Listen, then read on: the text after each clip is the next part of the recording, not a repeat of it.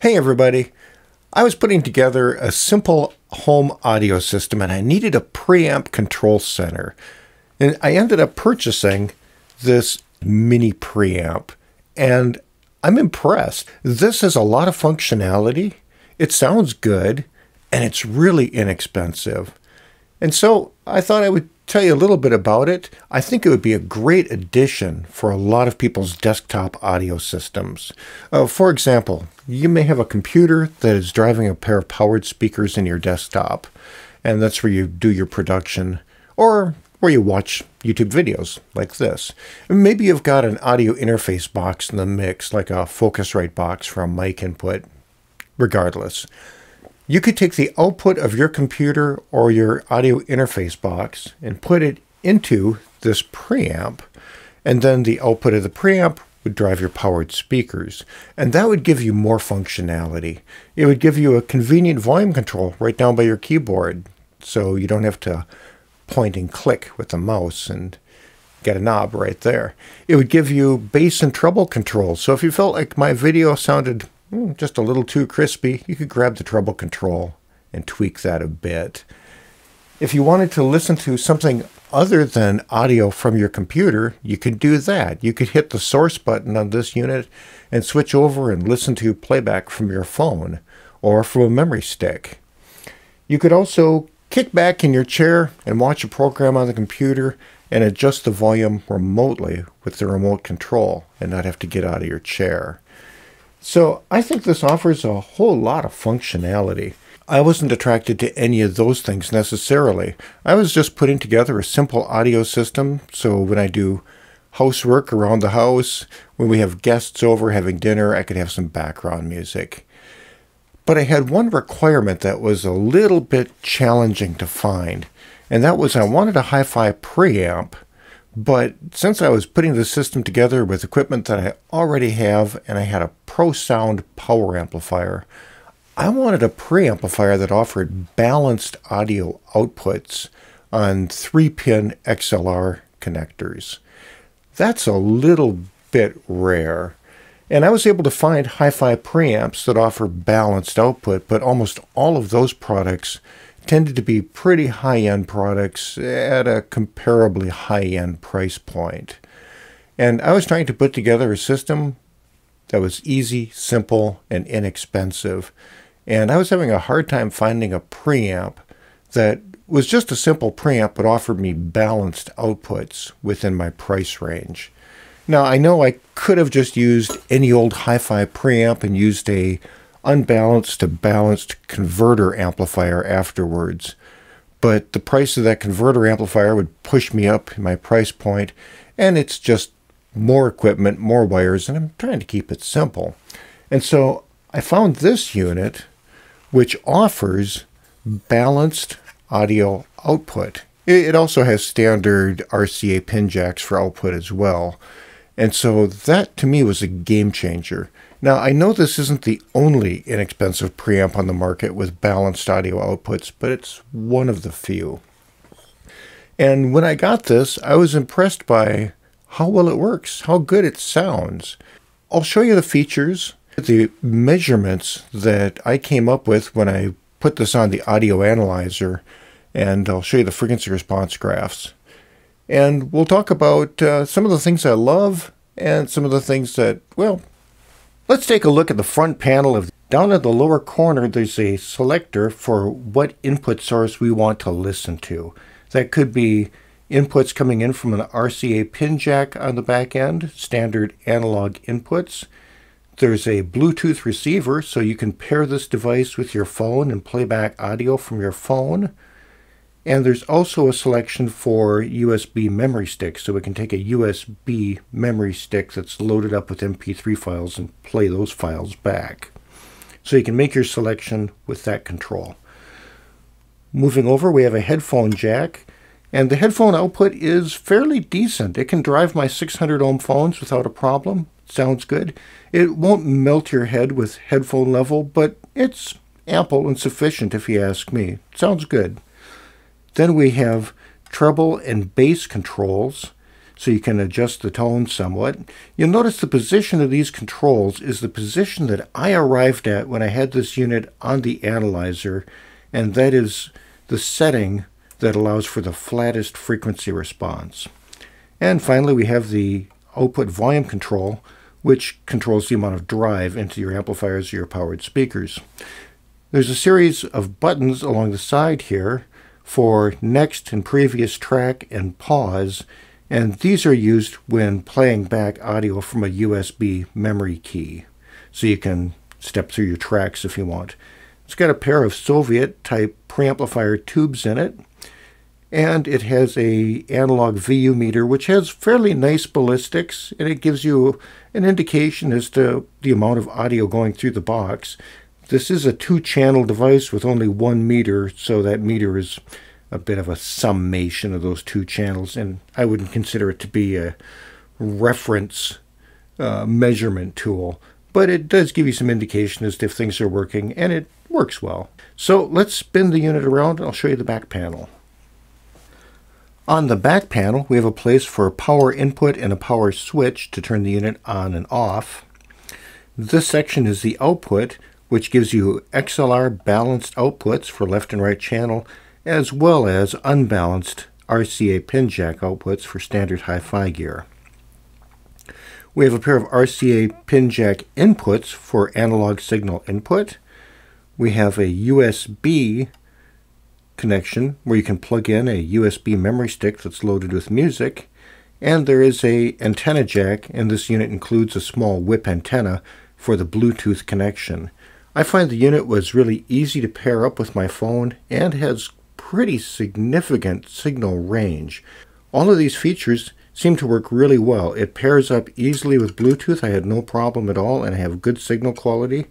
USB memory stick likewise works great, and when you turn the unit off and then come back and turn it back on later, it resumes playback at the same point in the list of songs on your USB memory stick, so that's convenient. The case is made out of aluminum. It's all metal. The quality of construction seems good. The front panel controls have a good feel to them. They seem solid, they don't wiggle, and they feel like quality parts. The whole unit is very small, but it feels like a quality device, and especially for the price, it's pretty impressive. So let's cut away and take a look at the measured results that I got when I put this unit onto the analyzer. Here's the frequency response that I measured using the Audio Precision analyzer. The input signal was put into the RCA analog input jacks on the preamp, and we took the output signal from the balanced output. As you can see, it's a pretty flat graph, and I adjusted the tone controls on the unit for maximum flatness. And the settings that I arrived at were with the treble control at approximately the 1 o'clock position and the bass control at approximately the 10 o'clock position. So the tone controls were not set to perfectly flat 12 o'clock positions. There's a little bit of adjustment there. And with the tone controls in this position, this is the resulting graph, which is quite flat. You'll see there's a little bit of roll-off at the extreme bottom end, but above 40 Hertz or so, we're almost perfectly flat across the audio range.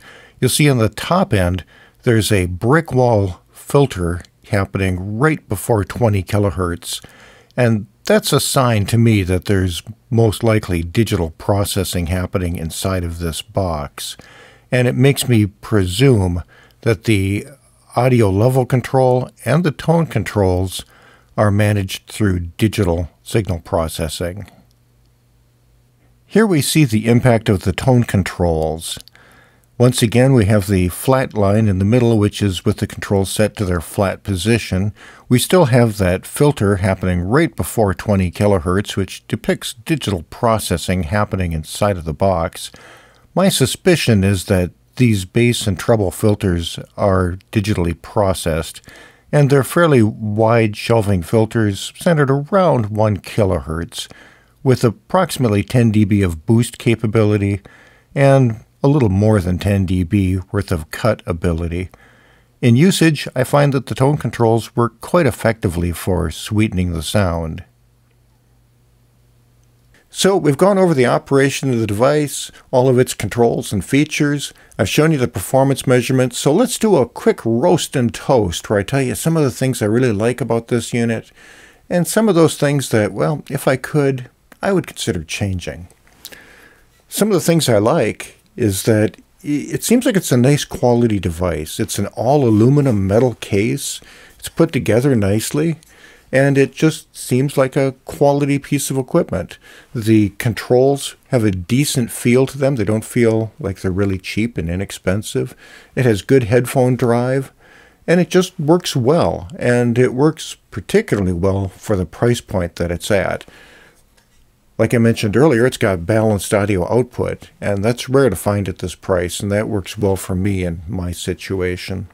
And if you have powered loudspeakers, like powered monitor speakers, you could drive those directly from the balanced outputs. So that's nice. There are some things about this unit that I would change, however. One of them is the packaging. When this unit arrives, it comes in a box that isn't much bigger than this, and it comes with an instruction pamphlet that is only a couple of pages of pamphlet that looks like it has a lot of Chinese heritage. Mentioning things like the tubes add a mysterious sound.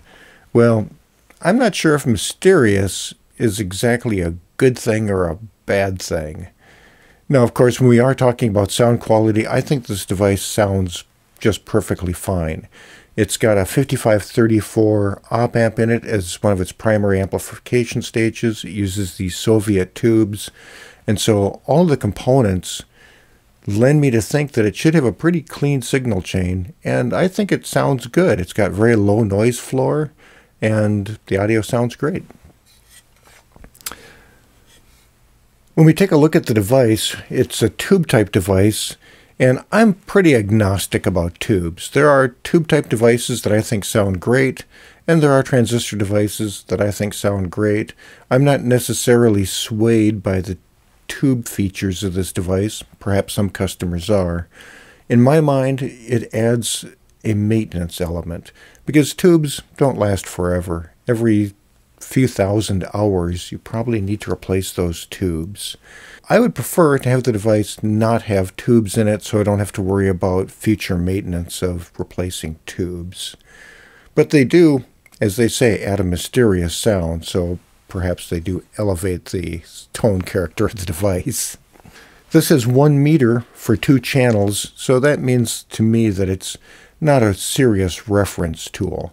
But it does give you some idea that things are operating, and I guess it adds a cool retro effect. So, okay. I think for the price of that meter and the price of these tubes, they could have eliminated both of those, and I would have been a perfectly happy customer. And I would have preferred to see both of these replaced with a single LCD panel display that shows a little more information. The LCD panel display could have a couple of bar graphs on it instead of the analog meter. With a couple of bar graphs with a lot of segments, I think that would be more useful than the meter. And it would let you monitor the output levels on both left and right channels. That display could also provide some information about playback from USB memory sticks. So when you're playing back from the USB stick, it could show you what track number you're playing and the song title and artist name. That would be nice. Another thing about this is that the controls down here have the bass and treble control ordered in a way that I find just a tiny bit astonishing. Bass is this control and treble is this one. I would prefer to see the bass control on the left-hand side and the treble on the right-hand side.